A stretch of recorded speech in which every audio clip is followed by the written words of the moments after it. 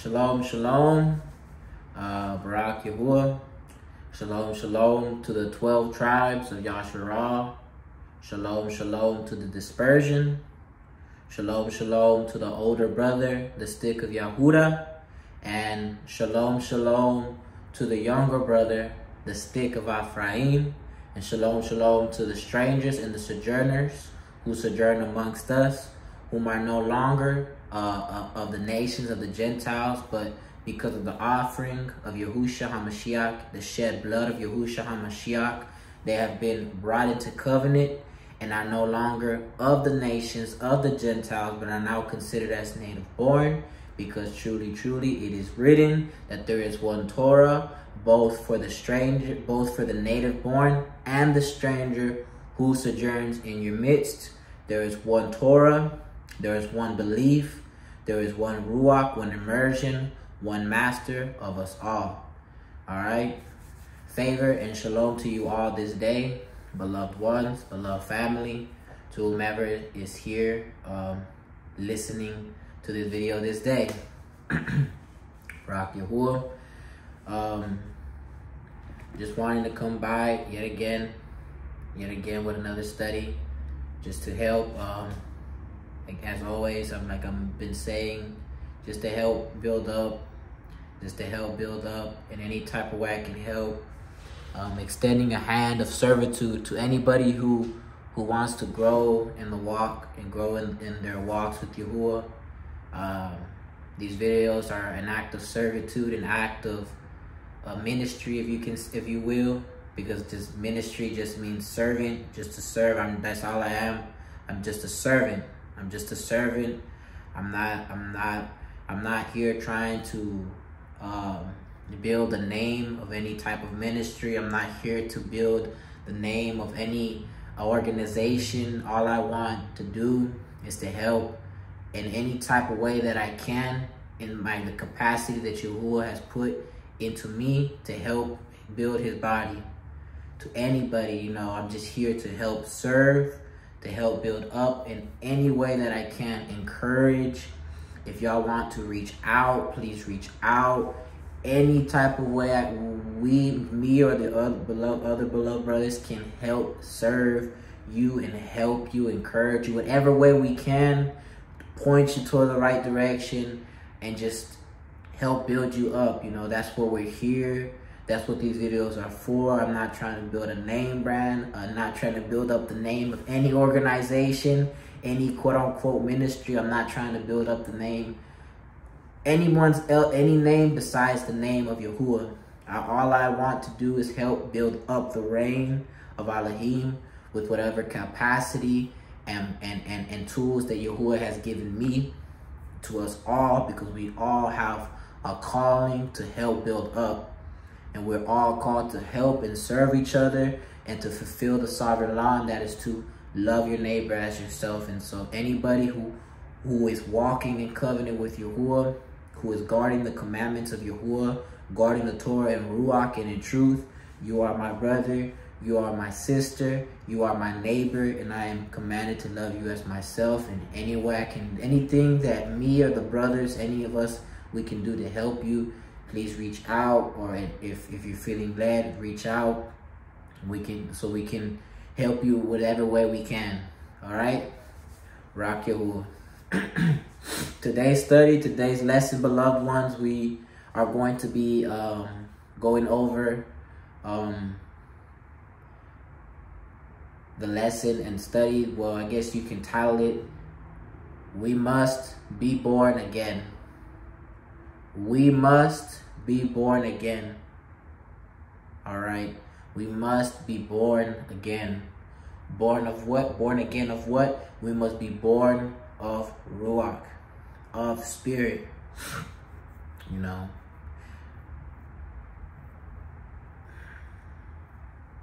One thing that I've noticed within the house of Yasharah is, yes, a lot of people preach the commandments. They preach the Torah, and that's good, that the truth of the Father goes forth. But there's not a big. What I have noticed is there's not a lot of people preaching the importance of why we must be born again. Why we must be born again. There's not a lot of people. There's really not. In this season, people are coming up with their own doctrines and understandings of just a bunch of random stuff, you know, adding a bunch of knowledge, just trying to make stuff more deep, the good news more deep than it needs to be. When the simple truth is we must be born again. We must be born again, you know. The Christians say it all the time, you know, we must be born again. We must be born again. You know, being born again of the Spirit. But, you know, they fail to understand that the only way to Mashiach, who is the Ruach, is through Torah. It's through Torah. But, you know, on the flip side, you know, people who preach the Torah, you know, they preach the Torah, but they only preach the letter. They preach the letter, and they only, they don't put an emphasis and an importance on why we must be born again. And that's what we're going to be studying here today. We must be born again. We must be born again. All right? Not of flesh and blood, nor of the desire of man, but of Elohim. We must be born from above. All right, let us read the words of the Mashiach in John chapter 3. And we're going to read verses 1 through 6. John chapter 3, verses 1 through 6. Starting at verse 1.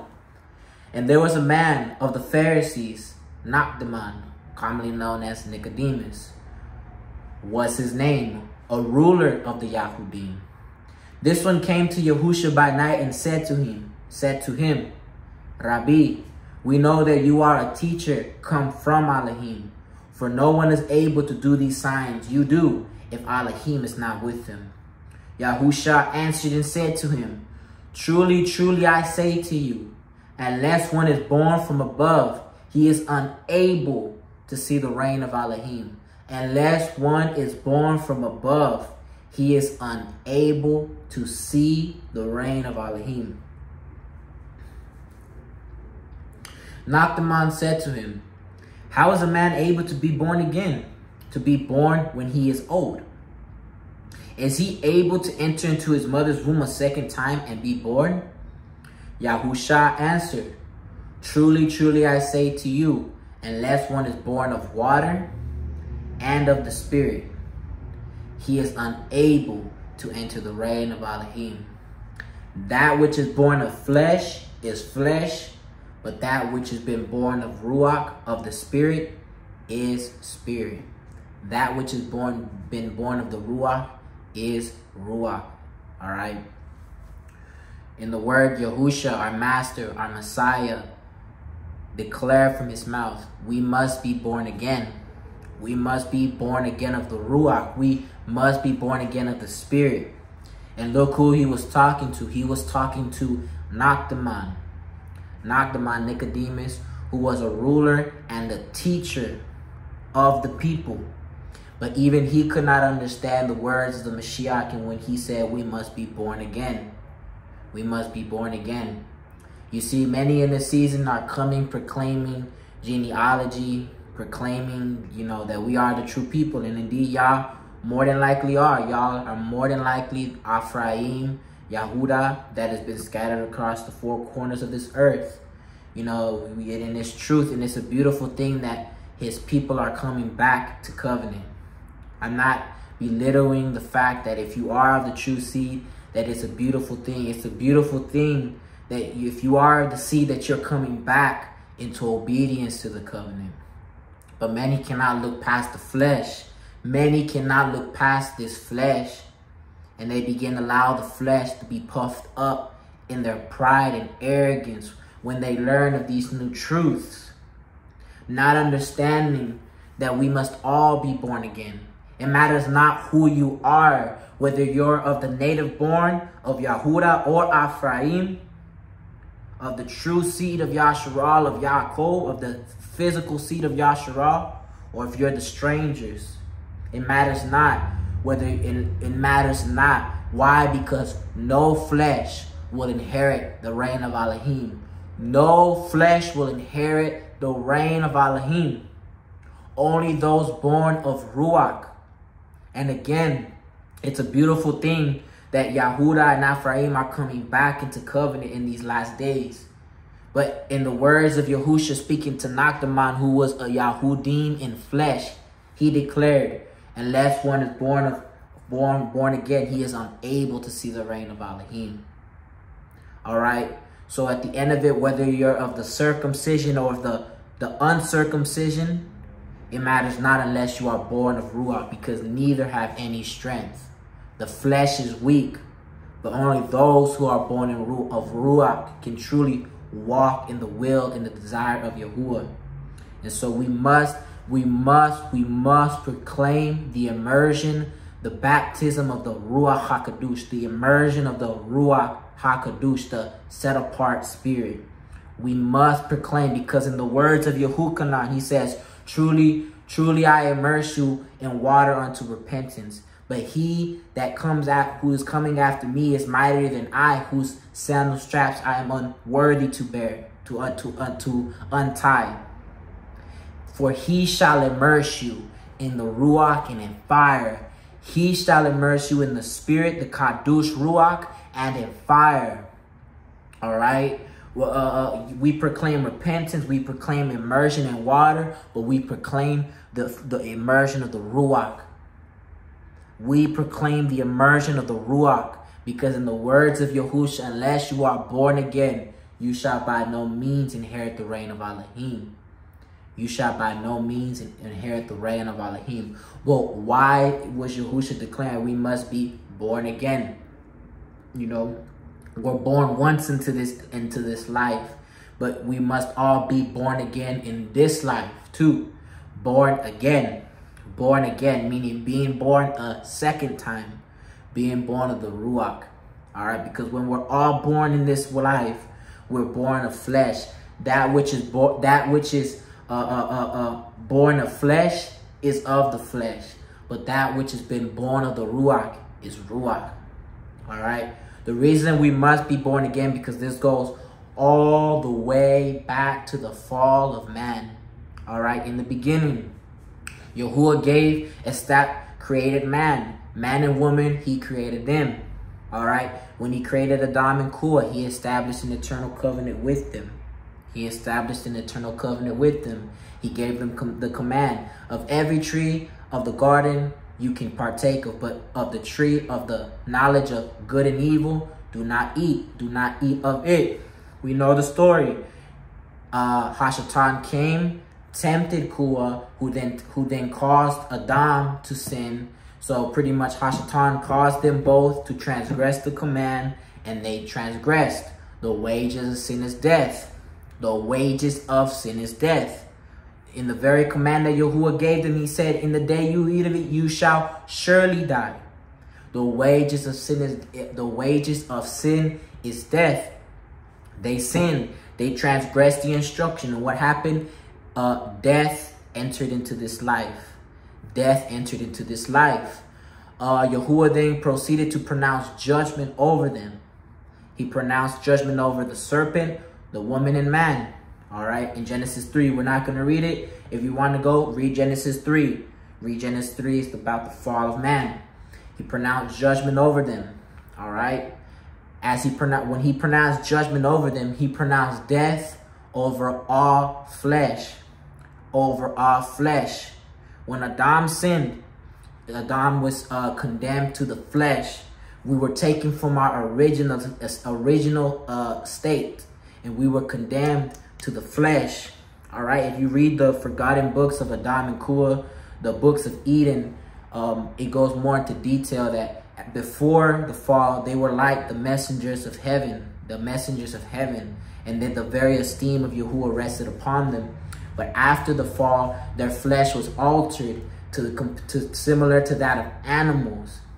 Not coincidentally, he commanded them throughout the generations to sacrifice animals for the remission of sin, for the covering of sin. Okay? But because he sinned and was condemned to the flesh, all flesh must die. He said, in the day you eat of it, you shall surely die.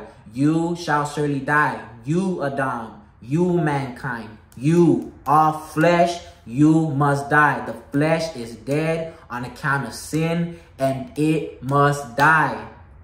The wages of sin is death. Sin, who is Hashatan, rules over the flesh. Why? Because Adam sold us over. In the words of Shaul, that I am fleshly, sold under sin. Sold to who? Sold to Hashatan. Sold to sin. So Hashatan, who is sin, rules the flesh. He rules over the flesh.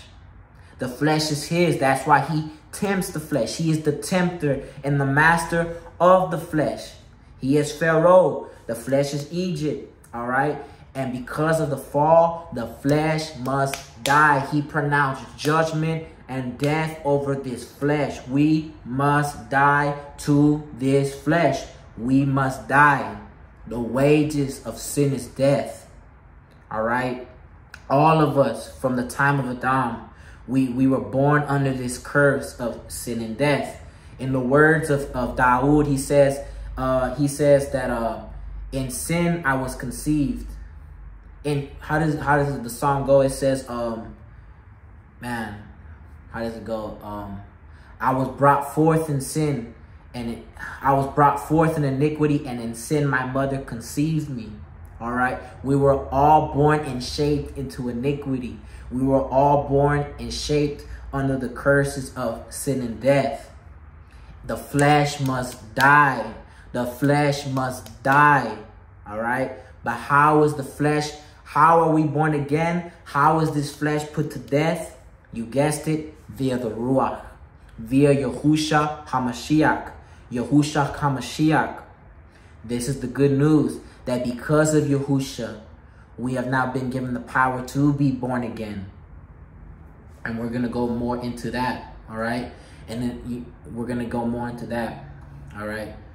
The flesh in this world and this age is temporary and has been condemned to judgment.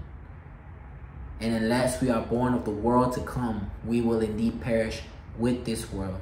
So we must be born again and separate ourselves from the dead, from this dead flesh. We must separate ourselves from this world, from this temporary age, and we must be born of the ages to come. We must be born of the new Jerusalem from above, the renewed Jerusalem. All right? Those who are born of the Ruach, we are children of the free woman, and we have been set free from the slave woman, from the flesh. We are no longer children of the slave woman, which is the flesh, but we are children of the free woman, that of Ruach, Okay? We must be born again. We must be born again. Romans chapter 5, 14 through 19. Romans chapter 5, verses 14 through 19, starting at verse 14. But death reigned from Adam until Masha, even over those who had not sinned according to the likeness of the transgression of Adam, who is a type of him who was to come. But the favorable gift is not like the trespass. For if by the one man's trespass many died. Who was that one man? Adam. Much more the favor of Elohim and the gift in favor of the one man, Yehusha Messiah, will overflow to many. The favor that came in through Yehusha HaMashiach. The favorable gift is not as by one having sinned. For indeed, the judgment was one to condemnation through the first Adam. But the favorable gift is of many trespasses unto righteousness. Righteousness in Yehusha HaMashiach. For by the trespass of the one, death did reign through the one. And much more those who receive the overflowing favor and gift of the righteousness shall reign in life through the one Yehusha Mashiach. So then, as through one trespass, there resulted condemnation to all men, through which trespass, the trespass of the first Adam. So also, through one righteous act, there resulted righteous declaring of life to all men. Through one righteous act. What righteous act? The offering of Yehusha HaMashiach, the shed blood of Yehusha HaMashiach. And because of his righteous act, resulted in being declared righteous of life. The righteous declaring of life to all men, being declared righteous. The righteous shall live by belief. By belief in what? By belief in the offering of Yehusha, the righteous act of Yehusha HaMashiach. This has been given to all men who will believe. For as through the disobedience of one man, many were made sinners, because of the disobedience of our father Adam, many were made sinners. The wages of sin is death. Death and condemnation entered in through the first Adam because of his disobedience. So also, through the obedience of the one, many shall be declared righteous.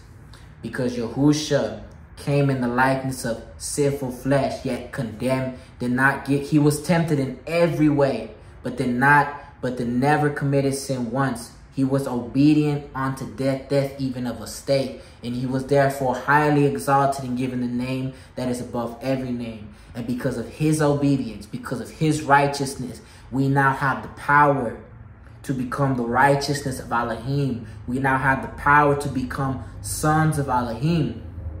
We now, through Yehusha, now have the authority to become firstborn sons of Elohim. Because of his righteousness, because of his loving commitment, because he came as the second Adam. But where Adam failed, he overcame. He came as the second Adam. He came to offer himself up in the place of his son Adam, so as to satisfy the righteous requirement of death over the flesh. But also because of his righteousness and through his resurrection, the curse of sin and death is being reversed. It has been reversed because of the righteousness of Yehusha HaMashiach, and because of the resurrection of Mashiach. We now have the power to become sons of Elohim. All right? We now have the power to become the sons of Elohim. This is why we must be born again of the Ruach of Yehusha HaMashiach, the same Ruach that raised him from the dead. He will give life to our mortal bodies. All right? Thus satisfying the penalty of death that is required. I'm getting ahead of myself. That is required for the righteous requirement of death over the flesh that must be paid. When the Ruach comes upon us, that penalty of death is paid in us. And we are made alive in the Ruach through the resurrection of Mashiach. And the curse of sin and death is being reversed in us. Because Yehusha came to reverse the curse of sin and death that we brought upon ourselves. That was brought upon us through the sin of our father Adam. He had to come as the second Adam. But where Adam failed, he overcame. And so now through him, we now have the power to be declared righteous and to be to receive the favor of life through Yehusha HaMashiach. This is why we must be born again, because the wages of sin is death, and we must die. We must die. And so this is paid in us when the Ruach comes upon us and we are born again. We die to this flesh. We die and we are made alive in the Ruach through Yehusha HaMashiach. Romans chapter 6, the next chapter, and we're going to read just verses 3 through 6. Romans chapter 6, verses 3 through 6, starting at verse 3. Or do you not know that many of us were immersed into Yehusha Messiah, were immersed into his death? All right. As many of us were immersed into Messiah Yahusha, were immersed into his death. You see now these verses right here are verses used for, are good verses to be used for the physical immersion. We know that the physical immersion, when we go into that water, it is symbolic of the death, the burial, and when we come out, it is symbolic of the resurrection. All right, it is symbolic of the resurrection. But we understand that the physical water immersion is merely symbolic and a shadow of the greater immersion that we must all receive. Because truly, John immersed in water unto repentance, but one comes mightier than he, who shall immerse us in the Ruach and fire. The Ruach, the immersion of the Ruach. So this applies to the immersion of the Ruach more than anything, all right? So as many of us were immersed into Mashiach, we were immersed into his death, all right? As he was put to death, we too die with him. We partake of his death. We are being conformed to his death. Verse 4, we were therefore buried with him through immersion into death, that as Messiah was raised from the dead by the esteem of the Father, so also we should walk in the newness of life. So as Mashiach was put to death and buried, when the Ruach comes upon us, we are put to death. We are buried with Mashiach. We are going back to the ground. From the dust we have come, into the dust we shall return. We die with Mashiach. We die to this flesh.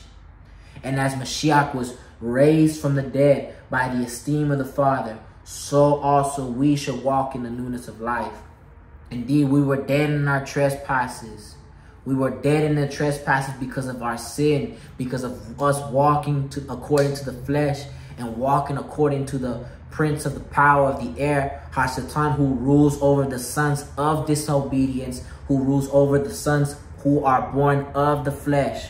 We were dead in our trespasses. We have all fallen short of his esteem, and we all were dead in our flesh. The flesh is dead. But the same Ruach that raised Yehusha will also, we should also walk in that Ruach in the newness of life through his resurrection. Verse 5, for if we have come to be grown together in the likeness of his death, we shall also be of the resurrection.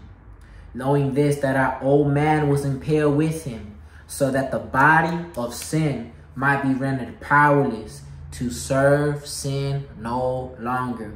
Again, when the Ruach comes upon us, when the immersion of the fire, Ruach, the fire immersion of the Ruach HaKadosh comes upon us, the body of death is put impaled as Mashiach was impaled to the stake. We too are impaled, and this flesh is put to death, and it is rendered powerless. It is rendered powerless so that so as to serve sin no longer. It is only through the Ruach that we can rule over the flesh, that we are put to death to this flesh, satisfying the judgment that all flesh must die. Because indeed, in the words of Yehud, he says, in the day you, Adam, you man, you flesh, the day you eat of it, you shall surely die. And this, when the Ruach comes upon us, this judgment of death is paid in us, and we are put to death and impaled in the flesh, and we die. And we are raised to the newness of life through the resurrection of the Ruach. The same Ruach that raised Yehusha from the dead gives us life and raises us from the dead, and we are made alive in the Ruach. In the body of sin and death is rendered powerless to serve sin. Does it make sense? The judgment of death is paid in us, and we are made alive in Mashiach and declared righteous by belief. We are declared righteous by belief via the Ruach, via Yehusha HaMashiach. Let us go to Romans chapter 8, and we're going to read verses 1 through 14. Romans chapter 8, 1 through 14, starting at verse 1. There is then now no condemnation, no sentencing of death. Condemnation is alluding to death. There is no sentencing to death. There is now no condemnation to those who are in Mashiach Yehusha. Who is Mashiach Yehusha? Yehusha is Ruach. There is now no condemnation to those who are in Mashiach, in the Ruach, who do not walk according to the flesh, but according to the Ruach, according to the Spirit.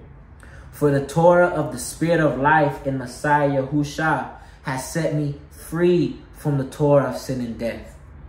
For the Torah of the Spirit of the life in Mashiach Yehusha has set me free from the Torah of sin and death. The Torah of sin and death that came in, the law of sin and death that came in through Adam and Kua, through the transgression of Adam and Kua. And again, when Mashiach came, satisfied, when he came to suffer and die for us, he satisfied that death that was required the judgment of the Torah, the judgment of sin and death that came in through Adam and Kua. He paid it and satisfied the need for the death that was required for the sin of Adam and Kua. But because he was righteous and obedient unto death, Yahuwah showed favor unto him and raised him from the dead and gave him life.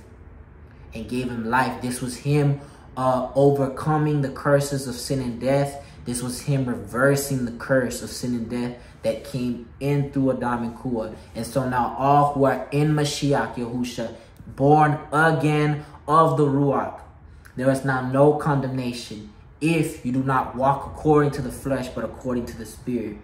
Because it is through the Torah of the life of the Spirit of Mashiach Yehusha, we have been set free from the law, the Torah of sin and death. For the Torah being powerless, and that it was weak through the flesh, Elohim has sent his own Son in the likeness of flesh and sin, of flesh of sin, and concerning sin, condemned sin in the flesh. The Torah being powerless, in that it was weak through the flesh. This is alluding to the covenant given at Sinai. All right, the covenant given at Sinai, it was weak. Why? Because it was given in the flesh. All right, the flesh is weak. The flesh is unable to walk in Torah. All right, it was weak in that it was given in and through the flesh. The circumcision of the flesh was weak. It has no power. It has no strength. It is not. But what does matter is the guarding of the commands as a renewed creature, born again of the Ruach. All right. The Torah, it was powerless because it was given in the flesh via the circumcision of the flesh given at Sinai. All right. Having sent his own Son in the likeness of flesh of sin, and concerning sin, condemned sin in the flesh. Yehusha, he came in the likeness of flesh of sin, but concerning sin, he condemned sin of flesh. He condemned sin in the flesh. He did not walk in the flesh. He condemned the sin of the flesh. He did not obey the flesh. So that, read for verse 4, so that the righteousness of the Torah should be completed in us who do not walk according to the flesh, but according to the Spirit. All right. So that the righteousness of the Torah. What is the righteousness of the Torah? Obedience. Obedience. That the righteousness of obedience, and by extension, the righteous requirement of sin, which is death. All right. Both of this is fulfilled and completed in us through Yehusha Mashiach. Okay. Yehusha walked a whole life of obedience unto Yahuwah and became the perfect offering to be made for the remission of sin. For the remission of sin. He walked without spot or blemish, and he was the only one. His blood was the only blood that was deemed worthy for the remission of sin, for the salvation of mankind, because the blood of animals could not save us. And so Yehusha walked his whole life without spot or blemish and was deemed worthy to offer his life up as a ransom for many. And because he became obedient unto death, he now gave us the power to now become and be restored as sons, and to become the righteousness of Elohim, and so that the righteousness of the Torah is completed in us. As we repent and come back into obedience, the righteous declaring, being declared righteous, is completed in us through Yehusha HaMashiach, because our righteousness does not make us. Our obedience does not make us. Our righteousness in and of itself does not make us righteous. There is none good, no, not one. Only Yehusha, who is Yahuwah, is good. Only Yahusha, who is Yahuwah, is good. Only he is righteous. And so when we walk in righteousness and obedience, his righteousness covers us, because he was the only one that was declared righteous. And he was the only one whose blood was found worthy to be shed for the remission of sin. And so it's both the righteous declaring the righteousness of obedience. We must obey his Torah. It's completed in us through Yehusha HaMashiach when his righteousness covers us. And it's the righteous requirement of death that is the righteous requirement of sin, which is death, is paid in us through the offering of Yehusha. Because again, his blood was shed for the remission of sins. For the remission of sin is twofold. The righteousness of obedience, because righteousness is to obey Torah, and the righteous requirement of death, the righteous requirement of sin, which is death, is paid in us. It's all paid in us. It's all completed in us through Yehusha HaMashiach, through his Ruach coming upon us. And we are reconciled and restored back into covenant with the Father. With the Father. Verse 5. For those who live according to the flesh set their minds on the matters of the flesh, but those who live according to the Spirit, the matters of the Spirit. We must be born again. For the mind of the flesh is death, but the mind of the Spirit is life and peace. We must die to the flesh. The mind of the flesh, the sin rules over the flesh. And thus, if you walk according to the mind of the flesh, you are walking according to the sin, and the wages of sin is death. But the mind of the Spirit is life and peace. If we walk in the Ruach, we have life and we have peace through Yehusha Mashiach. But the mind of the flesh is enmity towards Elohim. It is his enemy. The mind of the flesh is enmity towards Elohim. For it does not subject itself to the Torah of Elohim. Neither indeed is it able. The flesh is unable to subject itself into obedience to the Torah. This is why the circumcision of the heart, the circumcision of the flesh was weak, and it had no power, because it was not able to give one the power to subject themselves into obedience to the Torah. This is why we must be born again, and we're going to touch on this, because it's through the circumcision of the heart that we are given the power to subject ourselves into obedience. But if you are in the flesh, you have the mind of the flesh, and the mind of the flesh is enmity, because it cannot subject itself to the Torah. And if you are not subjecting yourself to the Torah, you are his enemy. You are not in covenant with him. You are separated from favor. All right? And you are unable to subject yourself to the Torah, because the flesh is unable. It is unable to subject itself to the Torah. Shaul says that the Torah is spiritual. The Torah is spiritual, but I am fleshly, sold under sin. And so as long as you remain in the flesh, and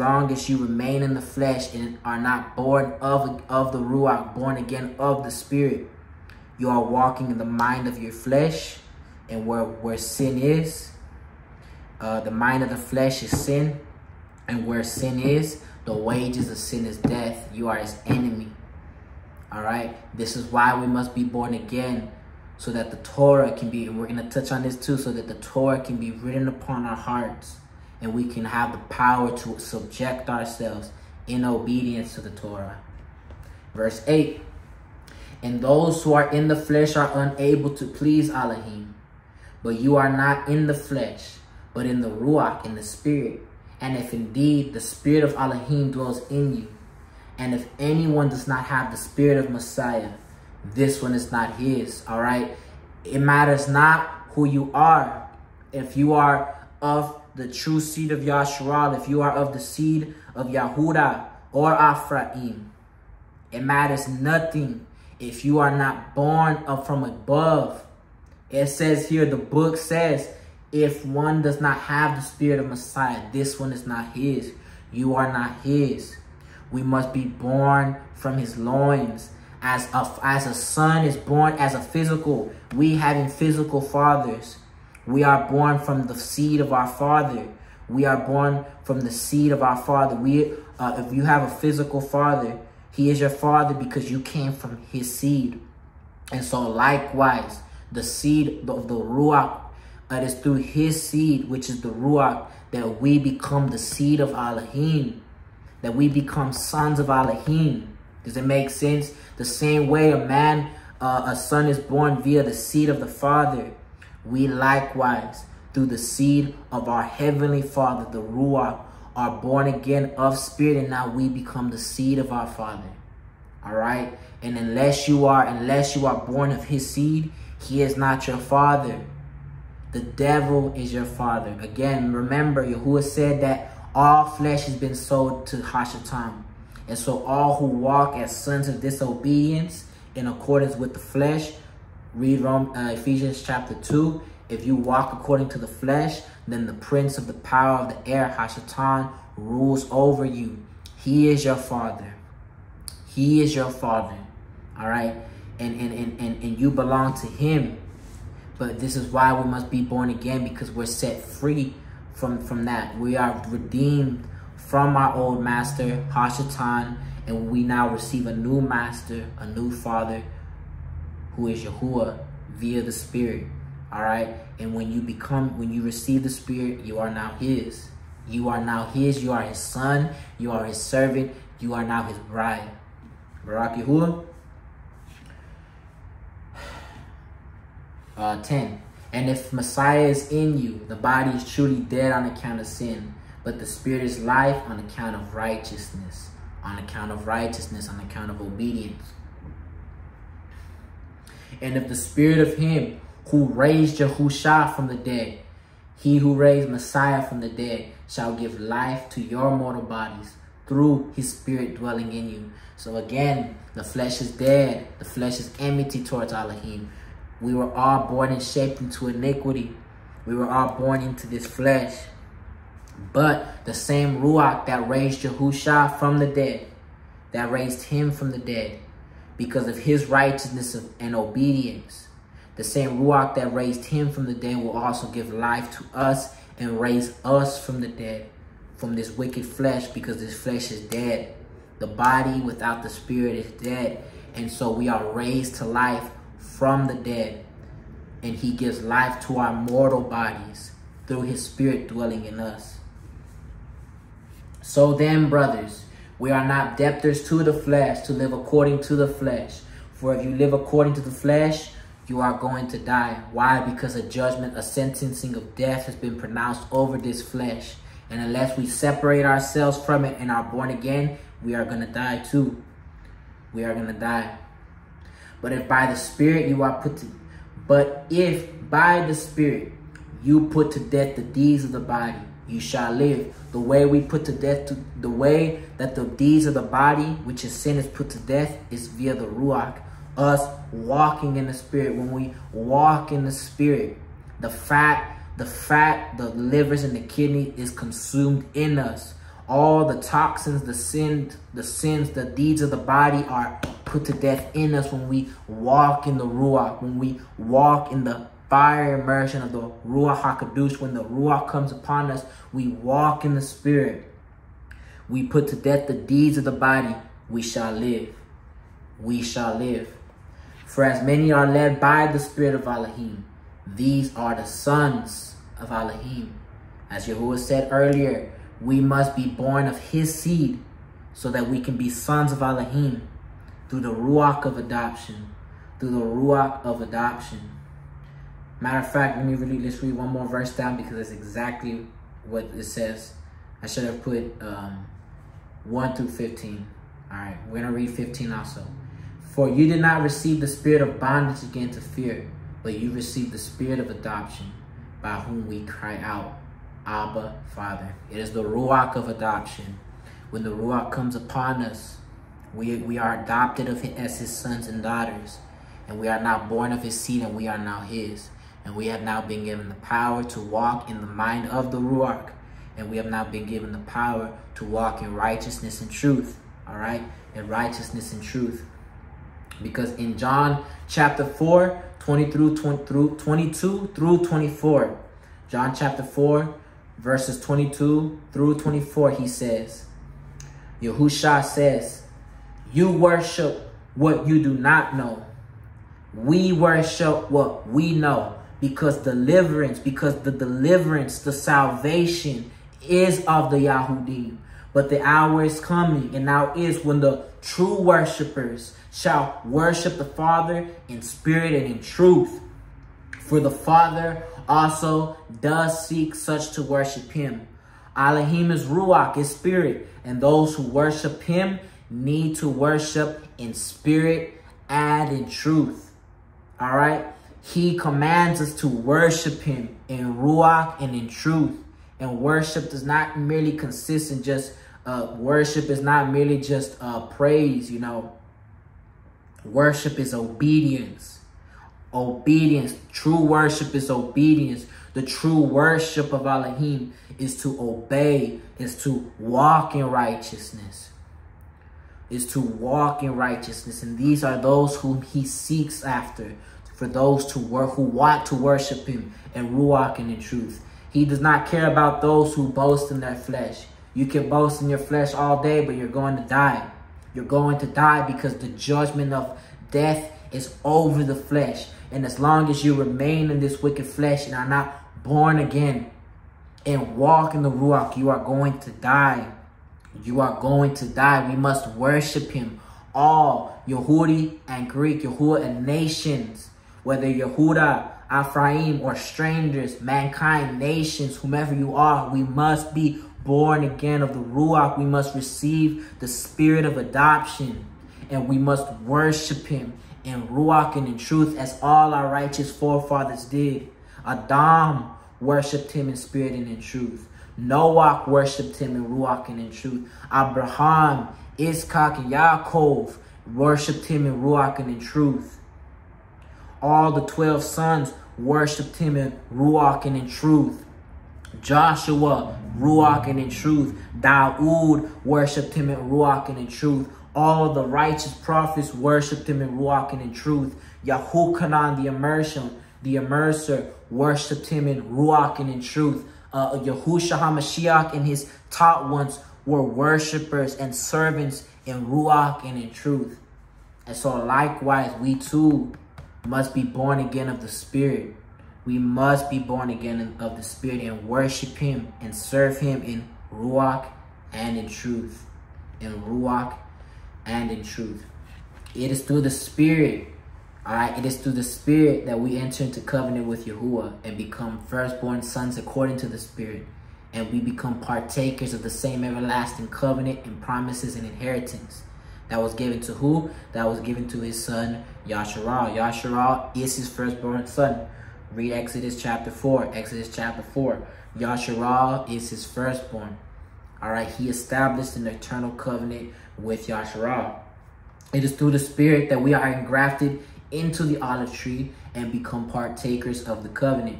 This is mentioned in Romans 11. If you go read Romans 11, it speaks of the olive tree, the natural olive tree, and the wild olive tree. All right.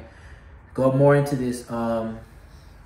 Pretty much, in this covenant, you know, Yahuwah established an eternal covenant with Abraham and his seed. But this eternal covenant goes all the way back to the times of Adam. It goes all the way back to the times of Adam, because it was established with Adam himself. But we're not going to speak on that. The eternal covenant of creation.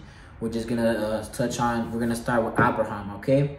So Yahuwah established this eternal covenant with Abraham and his seed, all right? He established an eternal covenant, an everlasting covenant with Abraham and his seed, all right? This covenant was then renewed with Isaac, and it was then renewed with Yaakov, and through Yaakov came the 12 sons, and they later became the 12 tribes of Yahshua. They went down to Egypt. And were redeemed from Egypt through the hands of his servant Moshe.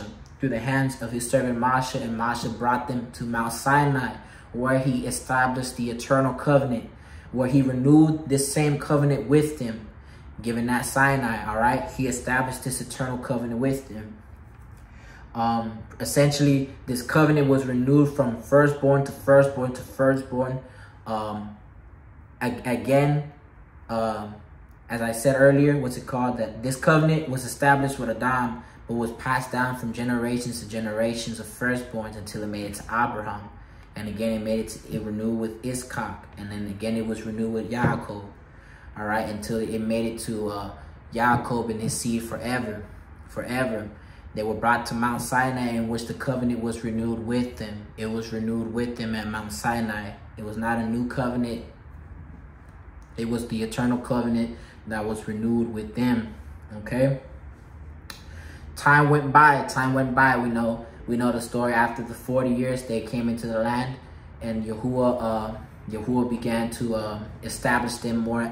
Began to establish them in their land. Then came the time of the sovereigns, of Yahshua. The first sovereign was Shaul. Then after Shaul was Dawood, who was the only one that reigned as Yahuwah reigns. He was the only righteous king that reigned as Yahuwah reigns. And because of this, he established an eternal covenant with Dawood, that he will never lack a man to sit on his throne. And that Yahuwah established his throne on earth through Dawood forever. Okay. After Dawood came his son Shalomah, or commonly known as Solomon. All right. After the reign, we know the story of Solomon. He fell through transgression. And after the reign of Solomon, the nation of Yahshua became two nations. The 10 northern tribes and the southern tribe, Yehuda, known as the kingdom of Yehuda, and the reign of Yahshua, also known as Ephraim. The nation of Yahshua no longer was 12 tribes strong, but became two nations, two sticks. The stick of Yehuda, the stick of Ephraim. We know the stories. If you read throughout the scriptures, both the nations were rebellious. Hard-headed, stiff-necked sons. All right. But as it applies to Ephraim, if you read Jeremiah chapter 3, we see there that essentially pretty much Yahuwah divorced Ephraim from covenant. He divorced Ephraim from covenant. He divorced Ephraim from the eternal covenant. And with Yehuda, he merely put Yehuda away. He did not divorce Yehuda, but he merely put them away. So Yehuda was still his wife. But we see both nations, even Yehuda in their put away status, and Ephraim, who was completely cut off from covenant, they both rebelled. They kept rebelling. They kept rebelling against their husband Yahuwah.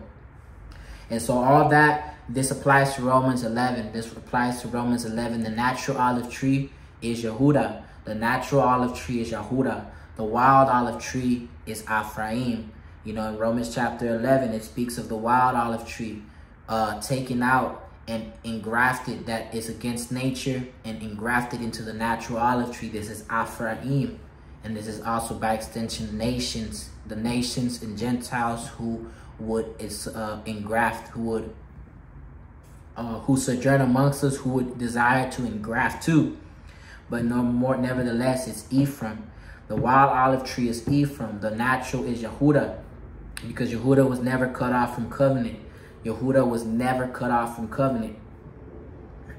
Yehusha came to Yehuda and renewed the eternal covenant with Yehuda, so that Yehuda can bring this good news to Ephraim, that Ephraim, now you can come into covenant with the Father. You can now come back into covenant, but you will become, for the meanwhile, you will engraft into the natural olive tree, which again is Yehuda, and you will be Yehuda in this for the meanwhile, until the two sticks become one.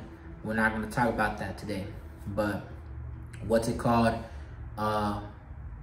The natural olive tree is Yehuda. The wild olive tree is Ephraim. All right, and this Romans 11 speaks of both the natural and the wild olive tree. The natural and wild olive tree. Yehuda, you can be re-engrafted. You can be re-engrafted into your natural olive tree. When it speaks to being re-engrafted, it speaks to Yehuda, because Yehuda is the natural olive tree. Yehuda is the natural olive tree, and you too can be re-engrafted. But you were put away. Now, if you know the story, if you know of Yehuda, it says that Yehuda was more treacherous than her sister Ephraim. You committed more whorings than Ephraim. It says you were more treacherous than your sister Ephraim. But you were in a put away status. You were merely in a put away status, and you were therefore what's it called? You were therefore still his bride, and therefore this was adultery. In the Torah, what does adultery call? What is the judgment for one who commits adultery? Death. Yehuda, there is no way, as long as you are still in your flesh, there is no way for you to be re-engrafted in accordance with the Torah, because in accordance with Torah, you must die. You must die, Yehuda, because you have transgressed Torah. You were not subject to your bride, to your husband, excuse me. You were not subject to your husband, Yahuwah. You committed much whoring and you rebelled against your husband. The judgment of death is upon you. You must die because you committed adultery. And so the good news to you, Yehuda, is that our husband Yahuwah came, put on flesh, and walked and took upon the sins of his bride. The sins of his bride, and he was put to death, because the Torah only rules over a woman as long as the husband is alive. All right, but what if the husband comes and is put to death and is raised to life as a renewed man? All right, you can now enter into covenant with this renewed man, because again, when we are immersed in Mashiach, we are immersed into his death, and so we also die with him. And so our husband came, took our crimes upon himself. All right, he took our crimes upon himself so that we too can be put to death with him and be raised to life as a renewed bride in a renewed marriage covenant. This is the good news to Yehuda. You can come back you can be re-engrafted, Yehuda, through the offering of Yehusha HaMashiach, through your renewed husband, Yehusha HaMashiach. Ephraim, the good news to you is that although in accordance with the Torah, Yahuwah divorced y'all, he divorced you, Ephraim, and you attach yourself to many other husbands, and in accordance with the Torah, there is no way for you to come back into covenant. But the good news is that you can come back into covenant with your original husband, because the original husband was also put to death, Ephraim. He was put to death for you so that he can be raised to life as a renewed man. And so now you too, Ephraim, when you're immersed into his death, you can be immersed into his death and die and be raised to life as a renewed bride. And you can be engrafted in, Ephraim. You can be engrafted in, Ephraim, through the offering of Yehusha. This is the good news. You can come back. In accordance with the Torah, there's no way for you to come back. But through the good news, through the offering of Yehusha HaMashiach, you can come back. You can be engrafted into the natural olive tree, Yehuda, and to the nations, mankind. Because regardless, this is all about the redemption of mankind. This is all about the salvation of mankind. Because through his chosen people, Yasharal, he chose Yasharal to be a light to the nations, so that the remnant of mankind, the 70 nations, can be reconciled back into covenant with him. The good news, nations, you too can come into covenant with Yahuwah if you throw down your idols, you repent, come back into the bonds of covenant, and receive the offering of Yehusha, through whom we receive reconciliation, and you can be engrafted into the olive tree as well, nations, because this is all about the redemption of mankind. Do not listen to those false Hebrew teachers. This is all about the redemption of mankind. You two nations can come and engraft if you repent, if you receive the offering of Yehusha Mashiach. If you receive his offering and you engraft into covenant with him and you become his, you can be like Ruth, who was not of the seed of Yasharal, the seed of Yasharal. Cornelius, who was not the seed of Yasharal. I forgot the harlot's name. Rahab the harlot, who was not of the seed of Yasharal. All examples and shadows of the nations, the redemption of the nations coming into covenant with Yahuwah, because this is all about the reconciliation of mankind. Because we are all come from Adam. We are all mankind. This judgment of death must be paid in us all. We are all mankind. We are all Adam. We are all sons of Adam. And so the good news is we can all come into covenant through the offering of Yehusha HaMashiach, in which he renewed the eternal covenant with his blood. We must come back into covenant via the Ruach. And when the Ruach comes upon us, we become partakers of the same everlasting covenant promises and inheritance that was given only to Yasharal, who represents mankind. Yasharal is the representation of mankind, because again, through Yasharal, he is reconciling mankind back into covenant with him. Barak Yahuwah. Barak Yahuwah. Jeremiah chapter 33. Jeremiah chapter 33, and we're going to read 31 through 34. Jeremiah chapter 33. Jeremiah chapter 33, and we're going to read 31 through 34. Jeremiah chapter 33, we're going to read verses 31 through 34.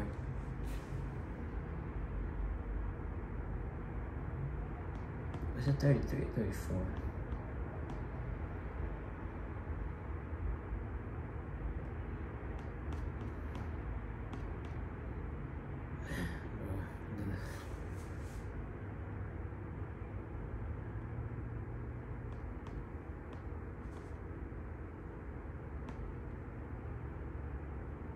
Excuse me, y'all. I said Jeremiah chapter 33. Jeremiah 31. That's my fault, y'all. Jeremiah chapter 31, verses 31 through 34. Starting at verse 31. See, the days are coming, declares Yahuwah, when I shall make a renewed covenant with the house of Yasharah and with the house of Yehudah. All right, this is why Yehusha came. He's reconciling both the stick of Yehudah and Ephraim to bring them back to become one stick. If we read Ezekiel 37, I believe. Ezekiel 37, it reads of the two sticks. We read about the first resurrection. The resurrection in that he's bringing, and that after the resurrection, he's going to bring the two sticks of Yehudah and Ephraim back into one nation again. To one nation again. And so this began, the renewal of this covenant began at the offering of Yehusha. It has not been fully renewed, but it is being renewed. And it won't be fully renewed until the two sticks become one. This prophecy is being played out right now. As we speak, both Yehudah and Ephraim are coming back to become one. Right now, Yehudah bears the covenant.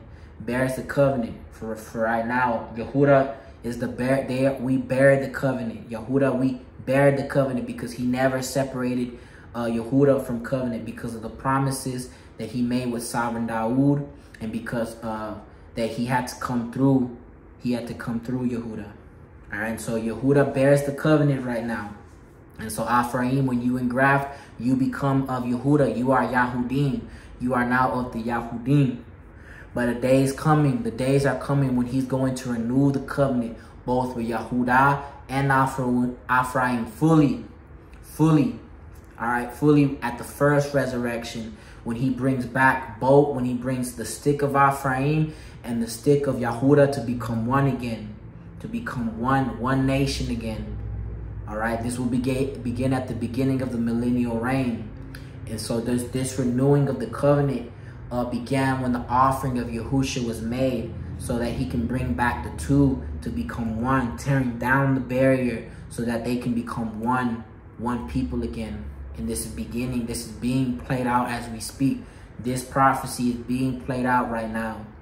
It will not be fully fulfilled until the first resurrection, when the Mashiach comes back and the first resurrection takes place, and he brings both the stick of Yehudah and Ephraim back into covenant with him. All right. Not like the covenant I made with their fathers in the day when I strengthened their hand to bring them out of the land of Egypt, my covenant which they broke, though I was a husband to them. For this is the covenant I shall make with the house of Yahshua after those days, declares Yahuwah. I shall put my Torah in their inward parts, and shall write it on their hearts, and I shall be their Elohim, and they shall be my people. And no longer will they teach each one his neighbor, and each one his brother, saying, Know Yahuwah, for they shall all know me, from the least of them to the greatest of them, declares Yahuwah. For I shall forgive their crookedness and remember their sin no more. All right, so the promises of this renewed covenant is that he was going to put his Torah within our hearts, that he was going to put his Torah in our inward parts, and that he was going to write them in our hearts. All right, this covenant, again, the renewal of this covenant, this promise of the renewed covenant came at the offering of Yehusha HaMashiach. All right, this is where this prophecy begins. He's renewing the covenant. He's renewing the covenant, all right? And he's writing the covenant upon our hearts, not upon the tablets of stone that was given on the mountain on Sinai, but upon the tablets of our hearts, all right? Because again, the flesh is unable to subject itself to the Torah, but it's only via the Ruach that one is given the power. It is only through the Ruach. When the Ruach comes into us, Yahuwah is answering us and establishes his covenant with us. He renews the covenant with us, and he writes the Torah upon our hearts, and he gives us the power to walk in obedience to the Torah. Rock Yahuwah. 2 Corinthians, and we're going to read chapter 3, 1 through 6. 2 Corinthians, chapter 3, and we're going to read 1 through 6. Starting at verse 1. Are we to begin to recommend ourselves again, or do we need as some letters of recommendations to you or from you? You are our letter, having been written on our hearts, known and read by all men, making it obvious that you are a letter of Mashiach, served by us, written not with ink, but by the Spirit of the living Elohim, not on the tablets of stone, but on fleshly tablets of the heart. And such trust we have toward Elohim through Mashiach, that we are not competent in ourselves to reckon any matter as from ourselves, but our competence is from Elohim, who made us competent as servants of a renewed covenant, not of the letter, but of the Spirit, for the letter kills, but the Spirit gives life. The Spirit gives life. We are the servants of a renewed covenant.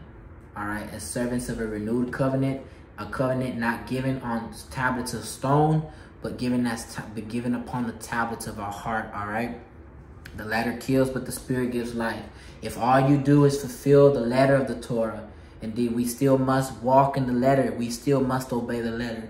But if all you do is obey the letter and never receive the Ruach, never receive the Spirit, because indeed it's possible. Many in this season are walking according to the letter of the Torah, but they reject the Spirit. Nicodemus was an example. He spoke to a Yehudim, telling a teacher of the law who guarded the Torah, but who was not able to understand that the Torah pointed towards him. In the words of the Mashiach, he said, "You search the scriptures because in them you think they contain life, not knowing that the scriptures that they speak of me, Mashiach, the Ruach." The scriptures point to Mashiach. It points to the Ruach, if you can see. All right. And so if all you do is fulfill the letter of the law, but if the Ruach does not come to dwell in you, you are going to die. You are going to die. We must be born again. The Ruach must come into us to establish and to renew the covenant with us, in which he writes the Torah upon the tablets of our hearts. And he gives us the power to subject ourselves in obedience to his Torah. Romans chapter 2. And we're going to read 28 through 29. Romans chapter 2, verses 28 through 29. Starting at verse 28. For he is not a Yehudi who is so outwardly, neither is circumcision that which is outward in the flesh, but a Yehudi is he who is so inwardly. And circumcision is that of the heart and spirit, not literally, whose praise is not from men, but from Elohim. Again, Yehudi, again, because why does he speak as in the sense of Yehuda? Because again, Yehuda, we bear the covenant. We bear the covenant. Yehuda, salvation is of the Yahudim. Salvation is of the Yahudim. And Yehuda bears the covenant. And so all in this season who come into covenant with Yahuwah, we are Yahudim. We are Yehuda.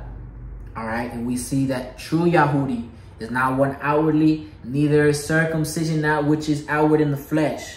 But a Yehudi is he who is so out inwardly. And circumcision is that of the heart and spirit, not literally, whose praise is not from men, but from Elohim. And so we see again the circumcision would work, the circumcision of the heart, which works along with the Torah being written upon our hearts. This is all he's dealing with our hearts. So when the Ruach comes upon us, he reconciles us into covenant. He writes his Torah upon our heart, which is what? The circumcision of the heart also. He writes the Torah upon our heart, and by extension, he gives us the sign of the eternal covenant, which is the circumcision.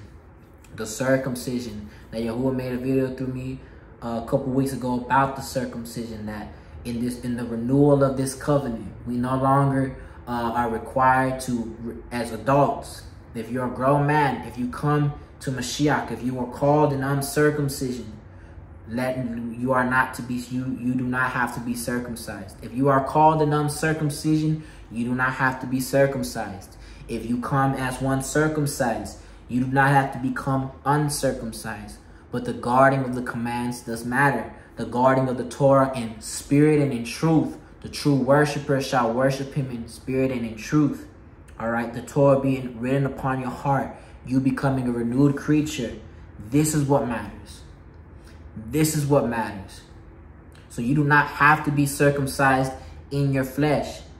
The only circumcision that is not required, that is not only needed, that has always been needed, but in the renewal of this covenant, as the offering of Yehusha has been made, the only circumcision that is now needed is that of the heart. Is that of the heart. He has to deal with our hearts. The Torah is not the problems. Our wicked hearts is the problems. And so we must, when we come into covenant, we must receive the circumcision of the heart, which is the sign of the eternal covenant. Because it's through the circumcision that he cleanses our wicked hearts. It's through the circumcision that he cleanses our hearts. Because it's from the heart. It's from the heart that all wicked reasonings comes forth. All adulteries and theft and slanderings and hatred and lust come from our wicked heart. So he has to come into us and perform a surgery on our heart. He has to come to remove the foreskin of our heart. He has to come and circumcise our wicked heart. And he has to come into us to write the Torah upon our heart. So that we can be sons of the eternal covenant. Not of letter, not of flesh, not of letter, but via the Ruach. Via the Ruach. Does it make sense? It is through the Ruach that we receive the sign of the eternal covenant via the Spirit when he comes into us. This is why we must be born again to become sons of Elohim, because those who have the Spirit of Elohim, these are the sons. But those who do not have the Spirit, these are not his. You are not in covenant with him. All right? You are not in covenant with him. Colossians chapter 2. Colossians chapter 2, we're going to read, and we are going to read 11 through 15. Colossians chapter 2, and we're going to read verses 11 through 15. In him, in who? In Yehusha HaMashiach, in the Ruach. You were also circumcised with a circumcision not made with hands, in the putting off of the body of the sins of flesh by the circumcision of the Messiah. Having been buried with him in immersion, in which you were also raised with him through belief in the working of Elohim, who raised him from the dead. And you being dead in your trespasses and the uncircumcision of your flesh, he made alive together with him, having forgotten you all trespasses, having forgiven you all trespasses, having blotted out that which was written against us by the dogmas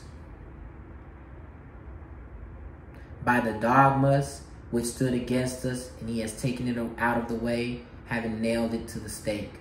Having stripped the principalities and the authorities, he made a public display of them, having prevailed over them in it. All right. So again, we see that in Mashiach, we were circumcised with a circumcision not made with hands, in the putting off of the body of the sin of flesh. All right.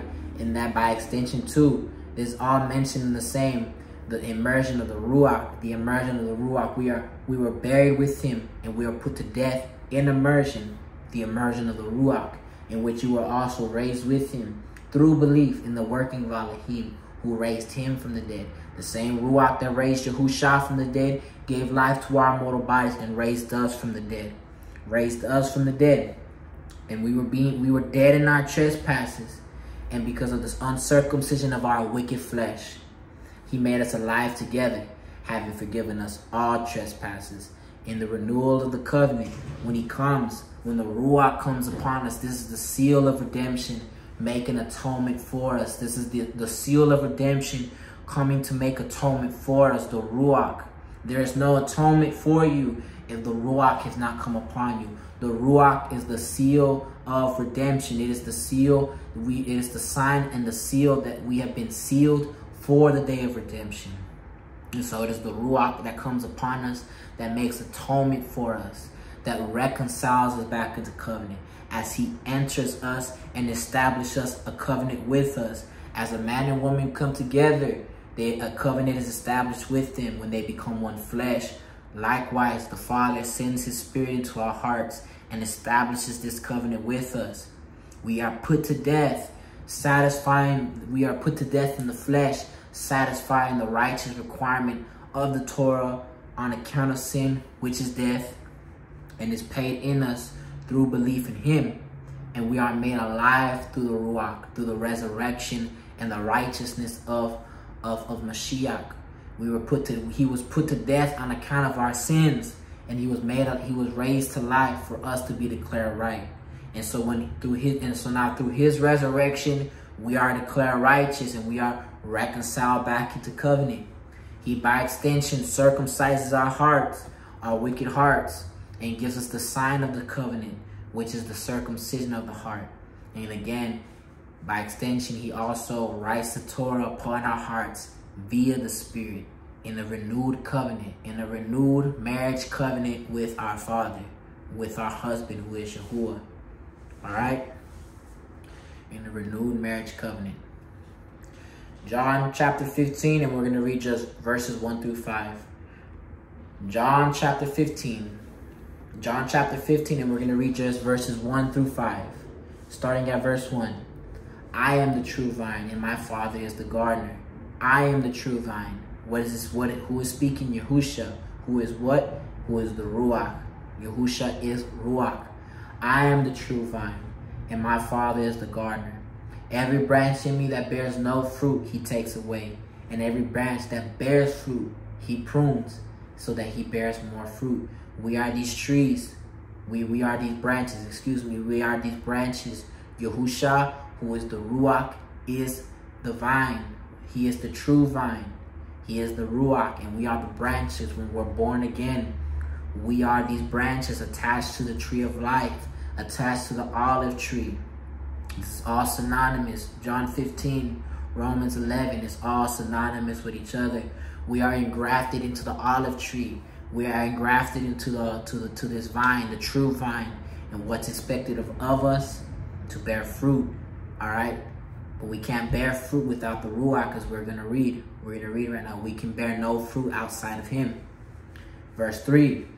You are already clean because of the word which I have spoken to you. Stay in me. Stay in the Ruach. Stay in me, and I stay in you. My Ruach will stay in you. As the branch is unable to bear fruit of itself unless it stays in the vine, so neither you unless you stay in me. Unless we stay in him, in the Ruach, we are unable to bear fruit. All right? I am the vine. You are the branches. He who stays in me and I in him, he bears much fruit. Because without me, you are unable to do naught. Again, it matters not whether you're Yehuda or Ephraim. Yehuda or Ephraim. Without him, we are unable to do nothing.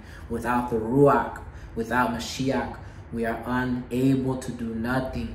We can bear no fruit. What fruit do you think he is speaking of? The fruit of obedience to the Torah in Ruach and in truth. Walking in the Spirit. Walking in obedience. Producing the fruit of righteousness, which we cannot do in our wicked flesh. Jeremiah 31, and he get the covenant which we disobeyed, which we did not obey. Why did the forefathers not obey the Torah? Because they were in their flesh. This is why, again, we must be born again and engrafted into the tree of life, engrafted into the olive tree, engrafted into the true vine, Yehusha HaMashiach, so that through him we can bear fruit. Without him, we can do nothing. Without the Torah being written upon our heart, we are unable to obey Torah. Without the circumcision of the heart, we are not going to be able to put off this body of death. We must put off this body of death, and we must put on the Ruach, the garment of righteousness, the garment of life, which is Yehusha Mashiach, as we are born again of the Spirit. Because without the Ruach, without the garment of righteousness, we cannot do anything. We have no righteousness of our own. The righteousness of Yahuwah covers us when we're born again of the Ruach. His righteousness covers us. It is his righteousness that dwells within us. There's nothing good in us. It is his goodness, his righteousness that dwells in us and works in us and through us. It is his righteousness that covers us. So he is the Ruach. He is the Spirit. And without him, we can do nothing. We cannot obey Torah. We can obey the letter in our flesh. But where the letter is, where the flesh is, where the flesh is, you're going to die. If all that you keep is the letter in your flesh, you're still going to die. If all you do is acknowledge that you are the seed of Yahshua, you are going to die. We must be born again of the Ruach, of the true vine. We must be engrafted into the olive tree, which is the tree of life, which is Mashiach Yehusha, because only through him can we subject ourselves to the Torah and obey him. Rock Yahuwah. Galatians chapter 5. Galatians chapter 5, and we're going to read verses 19 through 20. Galatians chapter 5, and we're going to read 19 through 25. 19 through 25, starting at verse 19. Give me 1 second, y'all.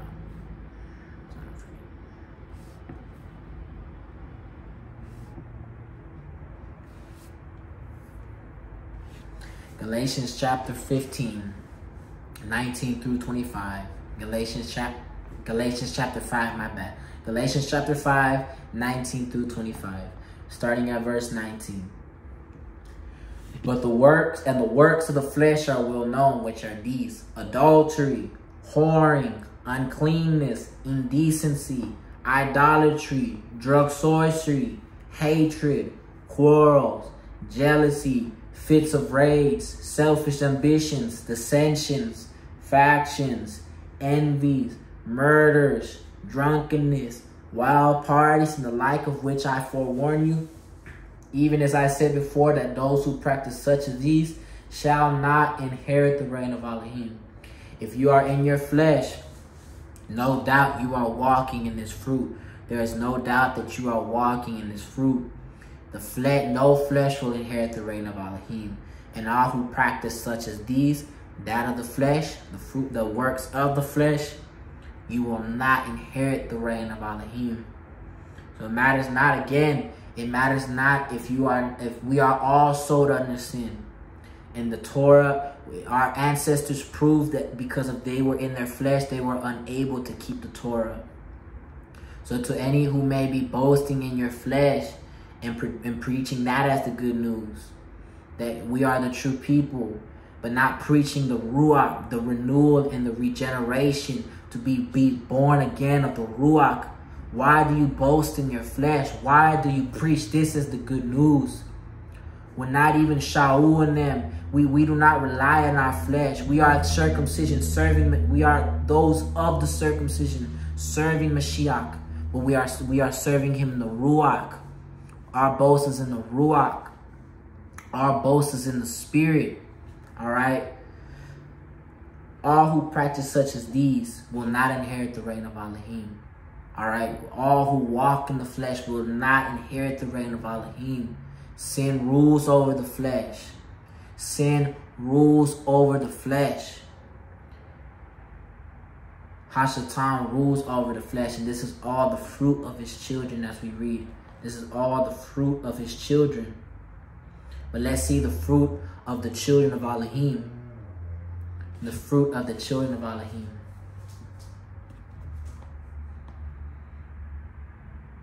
(22). Ooh. But the fruit of the Spirit is love, joy, peace, patience, kindness, goodness, trustworthiness, gentleness, self-control. Against such there is no Torah. Against such there is no condemnation. In Romans chapter 8 says, there is now no condemnation to those who are in Mashiach Yehusha, who do not walk according to the flesh, but according to the Spirit. There is condemnation upon those who walk in the fruit, in the works of the flesh that we read above. But those who walk in the fruit of the Ruach, there is no condemnation. There is no Torah of condemnation. There is no Torah that condemns this behavior. If you walk in the Spirit, if you walk in the fruit of righteousness, there is no condemnation upon you. The wages of sin is death. But if you have been born again, you have been put to death. You have been put to death in the flesh, and the deeds of the body are being put to death in you as you walk in the Spirit, as you walk in righteousness. All right? And so there is no condemnation to those who walk in the fruit of the Ruach. This is the this is what this is the proof and the demonstration. This fruit that we see here is the proof that one has the Ruach of Yahuwah. That one shows that they have the circumcision of the heart, and that the Torah has been written upon the heart. This that we read, love. Torah is love. Is it not? The greatest two commandments is to love Yahuwah with all your heart, mind, and strength, and to love your neighbor. The one and the other one is like unto it, and that is to love your neighbor as yourself. We see peace, joy, patience, kindness, goodness, trustworthiness, gentleness, and self-control. Against such there is no Torah. All this is the fruit of the Ruach, the fruit of one who is in covenant with Yahuwah. All right, it is the fruit of one who is in covenant with Yahuwah. By their fruit you shall know them, says Yehusha. By their fruit you shall know them. 24. And those who are of Messiah have impelled the flesh with its passions and the desires. And if we live in the Spirit, let us also walk in the Spirit. If we live in the Spirit, let us also walk in the Spirit. This is the proof of one who is in the Spirit, who shows this kind of fruit. This is all the fruit of the Ruach. All of this that we read, this fruit can only be kept in the Ruach. All right? Can only be kept in the Ruach. And again, this is all the weightier matters of the Torah. One cannot guard the weightier matters of the Torah if they're in their flesh. Indeed, you can guard the letter of the Torah, but you cannot guard the weightier matters of the Torah, which all this is. This is all the weightier matters of the Torah. All right? This is why the letter kills, but the Spirit gives life. The Spirit gives life, because if all you do is fulfill the letter, and if all you do is make the declaration that you are of the true seed, but you do not show this kind of fruit that we read here, what does it profit? Am I saying that we are not to guard the letter? No, we must guard. We must not look past one jot or one tittle of the law until all be fulfilled. We must guard even the smallest portion of the Torah, all his commandments. But if all you do is fulfill the letter of the law and do not walk in the weightier matters of the law, which all this is in Galatians, but this is all the weightier matters of the Torah. And if unless you walk in that fruit, what does it profit, you know? What does it profit? If you are in your flesh and you do not, if you are of the seed of Yahshua, but you do not walk in this fruit, what does it profit? What does it profit? You know, we must walk in the Spirit. This is the demonstration of one who walks in the Spirit. All this was Yehusha. Yehusha walked in all of this fruit. All of this was Yehusha. And we must, all of us must walk in the Spirit. We must not give in to the flesh. All of us, we must be born again of the Spirit. And we must die to this wicked flesh. We must die to this wicked flesh. We must die to this wicked flesh. And so the message that the taught ones proclaimed, the message that the taught ones proclaimed, this is the message that we must all be proclaiming in this season. This is Acts chapter 2, verse 38. Acts chapter 2, verse 38. And Kepha said to them, repent, repent, come back to Torah. Repentance means to come back to Torah. Come back to Torah and come back to the light of instruction. Turn from your wickedness, turn from your sins, and come back to the doing of righteousness. Come back into obedience to the Torah. And let each one of you be immersed in the name of Yehusha HaMashiach for the forgiveness of sins. Because the immersion, the physical water immersion is given for us what? For the remission of sins. It is a sin offering taking place. And so when we go in that water, as we read in Romans chapter 6, we die with him. We are buried with him, and we are raised to life, to the newness of life with him by belief. By belief, we are raised to life into the newness of life by belief. By belief. And the judgment of death is paid in us through belief in him. The judgment of sin, which is death, is paid in us through belief in him. All righteousness must be fulfilled. In the words of Yehusha, permitted now, so that all righteousness be fulfilled. All righteousness be fulfilled. The righteousness of the judgment of death that was pronounced of, excuse me, y'all. The righteous requirement of the Torah, which is death on account of sin. Death on account of sin. That very death that came in through the sin of Adam and Korah. This judgment of death being paid in us through belief in him. This is why we must be immersed in the name of Yehusha in physical water. Anyone who says you don't have to be immersed is a liar, and the truth is not in them. You must be immersed in physical water in the name, in the one true name, the one name, Yehusha HaMashiach, not JC, not Yahawashi, not any other false names. The only name, and that is Yehusha HaMashiach. You must be immersed in the name of Yehusha for the forgiveness of your sins. And he says, you shall receive the gift of the set apart spirit. You shall. He does not say you might, you could, you possibly might. He says you shall receive the gift of the set apart spirit. Why? Because if you go into when you go into that water, you must go with the right heart. Or you must go with the right heart. You must go with the right heart. You must go with the right belief. You must go as a humble child with the right humility into that water.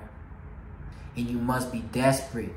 You must be desperate, because he says, blessed are those who hunger and thirst for righteousness, for they shall be filled. For they shall be filled. And so, unless you go into the water with the right heart and the right state, you will not receive the gift of the Ruach. Because if all you do is receive a physical water immersion, but do not receive the immersion of the Ruach, which we must all receive, all you did was get wet. All you did was get wet. You just went in dry and came out. You just came in dry, and you just came out wet. You just came out wet. So you must go with the right heart. You must go with the right heart, the right hunger, the right desperation, the right thirst, the right humility, the right belief. Because if you read throughout the Besoras, all the people that he helped, that he healed, that he showed compassion to. We see the same characteristics. They showed humility. They were desperate and they had great belief. And what happened? He sent forth deliverance. And likewise, when you go into that water, you must go with the right characteristics, with the right kind of soil, so that he can send the seed to be planted in your heart.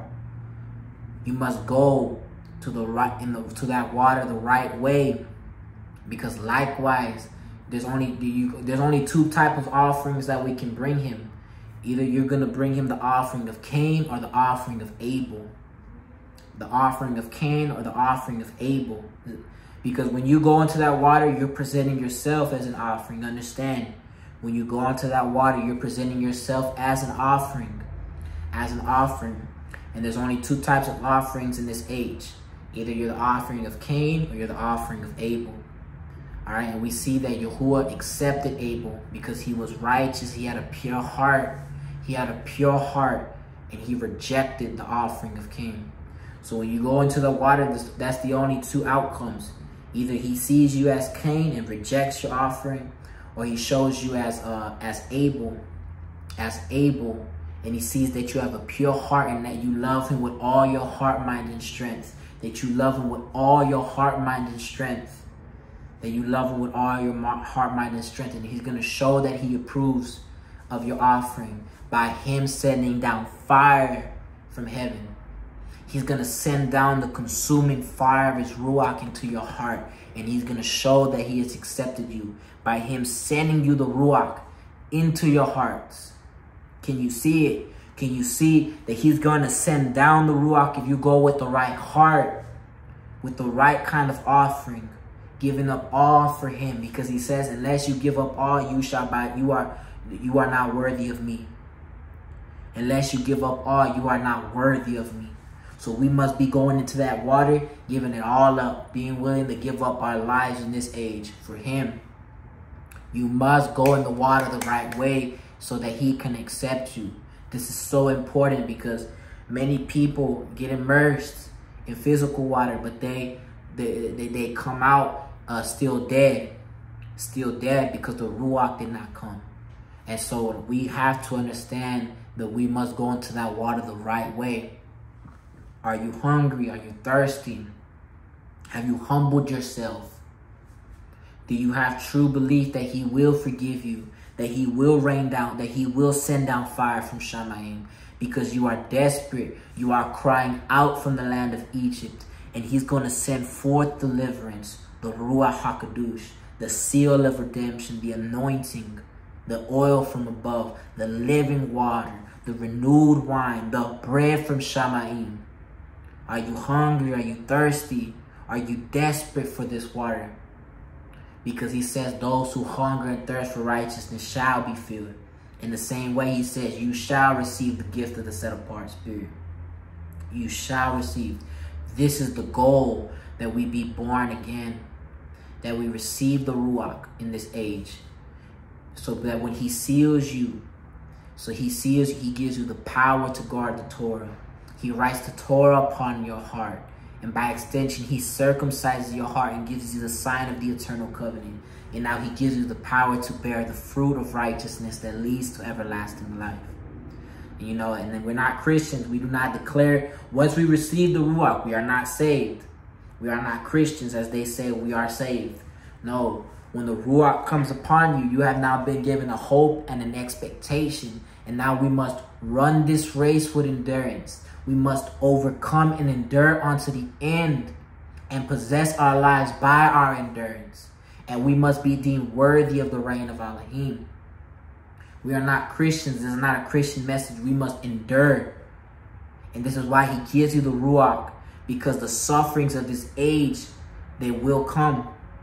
But in the words of Shaul, as encouraging the body, he says the sufferings of this age are not worthy to be compared to the esteem that shall be revealed in us. And so let us be encouraged, because he has given us his spirit so that we can endure the trials and tribulations that will come, because a servant is not above his master. A servant is not above his master. Yehusha suffered greatly. in this life. We too are going to suffer greatly in this age. Through much suffering and affliction, we must enter the reign of Elohim. But through this suffering, he's pruning us. He is seeing if we are worthy and if we will hold on like Yaakov all night so that he can barak us until the break of day, until salvation comes. We are awaiting our deliverance, you know. We too must endure and work out our salvation. We must work out our salvation. And unless we become obedient unto death, as Mashiach was, we will not be saved. We must be obedient unto death, producing the fruit of righteousness, overcoming, enduring unto the end, so that we too can be deemed worthy and be exalted. Because those who humble themselves in this life will be exalted, but those who exalt themselves now shall be humbled, So we must humble ourselves in this age, in this life now. And we must be born again in this age now. And we must endure as Mashiach became obedient unto death. We too must have this mind in us, that we humble ourselves and become servants and endure unto the end so that we can be saved. Because indeed we have a hope and an expectations. The world, the nations have no hope and expectation.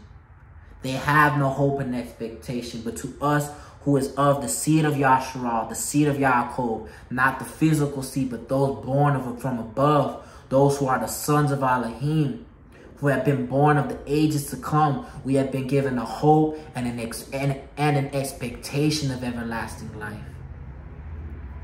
And a hope and an expectation of deliverance. And we must all be found worthy. We must all be found worthy of deliverance, of salvation, so that we can be saved. Barak Yahuwah. Barak Yahuwah. I pray that this message was edifying. I pray that it was encouraging. I pray that it laid a good foundation in us all, or relayed a foundation, because again, whether you know this or not, it matters not. We are always learning, and it never hurts to get a refresher and things so that we can understand the importance of why we must be born again. We must be born again. We must be born again of the Spirit. We must be born again. We must receive the Ruach. We must receive the anointing. We must. Because without him, we can do nothing. Okay? And again, I just pray it was edifying, encouraging, uplifting for us all.